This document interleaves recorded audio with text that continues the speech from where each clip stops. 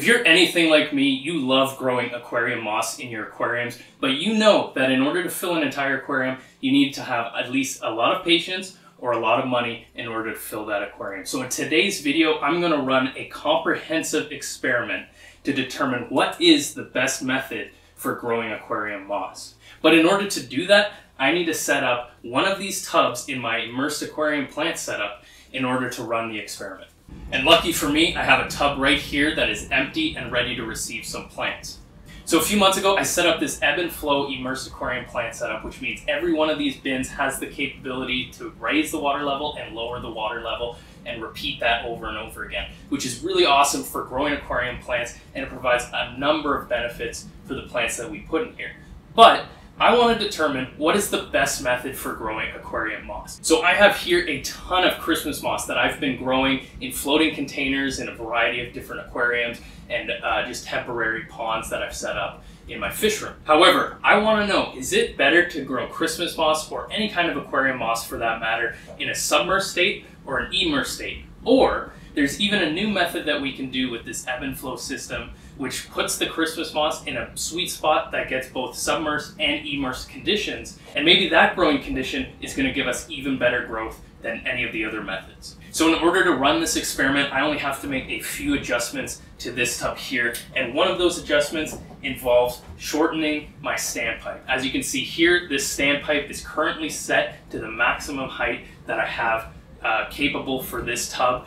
But that's a little overkill for this experiment. So what I'm going to do is I'm going to actually cut this standpipe and shorten it so that that limits the water depth in this tub when we're running this experiment. You'll see what I mean in a second. So in order for this experiment to work, we're going to need a bunch of these, which are net pots that we're going to put individual clumps of Christmas moss into, and each one of these net pots is going to be exposed to the different growing conditions. So in this experiment, we're going to run submersed, emersed, and a mixture of the both. And in order to do that, I'm going to build a little structure out of this right here, which is egg crate, or also known as lighting diffuser. And that structure is going to have 3 different tiers. And each one of those tiers is going to be set to this perfect height that's going to give the different growing conditions for our Christmas moss. All right, and after a little bit of time, we finally have this setup ready for the Christmas moss.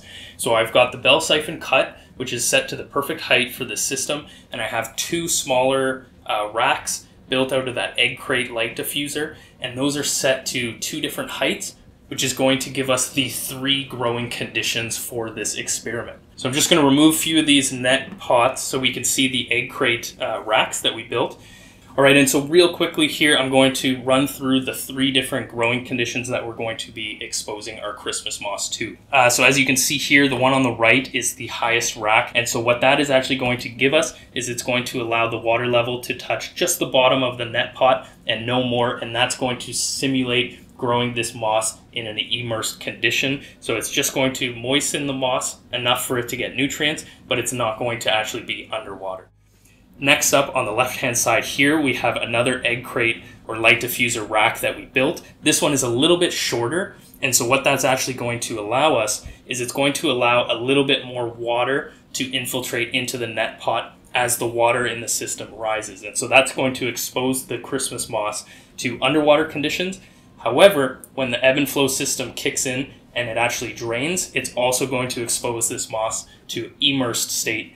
And so the moss is going to be growing in a mixture of both. And so this is something I'm really curious and interested in to see how the moss actually grows, because it's kind of getting the best of both worlds. It's getting a lot of water, which is going to have a lot of nutrients, but it's also getting exposed to the air, which is going to have a lot of CO2. And I'm predicting that this is actually going to give us some of the best growth rate for our moss.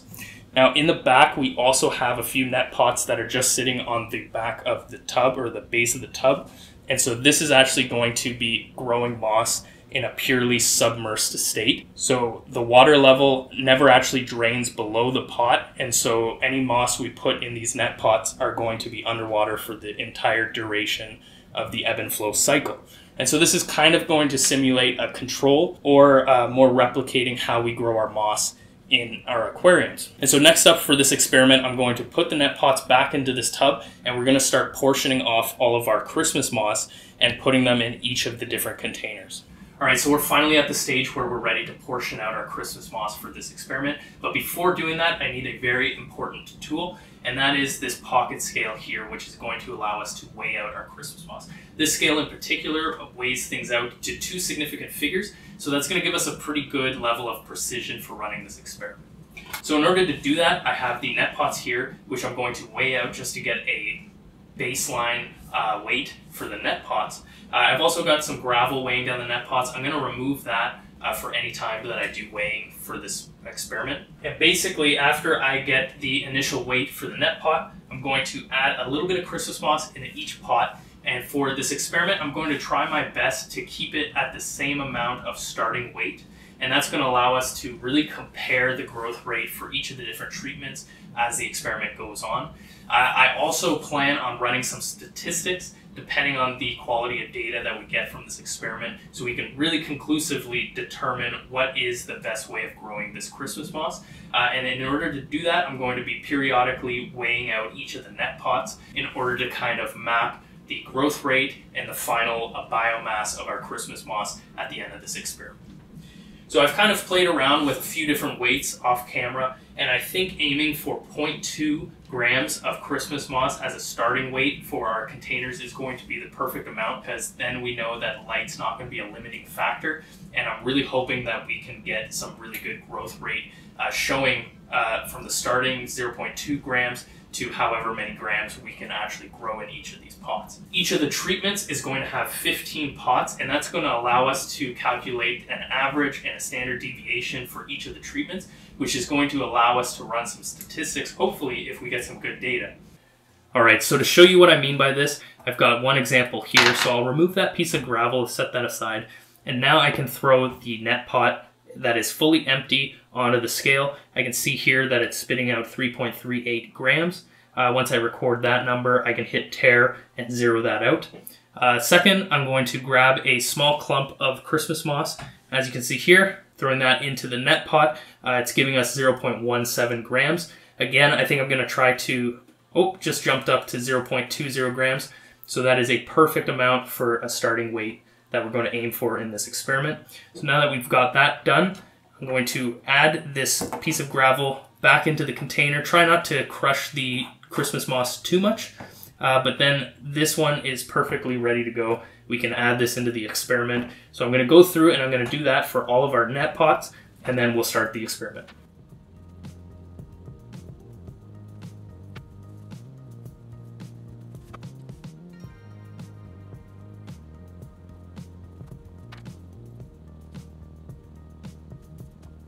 So now the Christmas moss has been weighed and portioned out, and I've placed them into the tub over here, and as you can see, everything is running smoothly.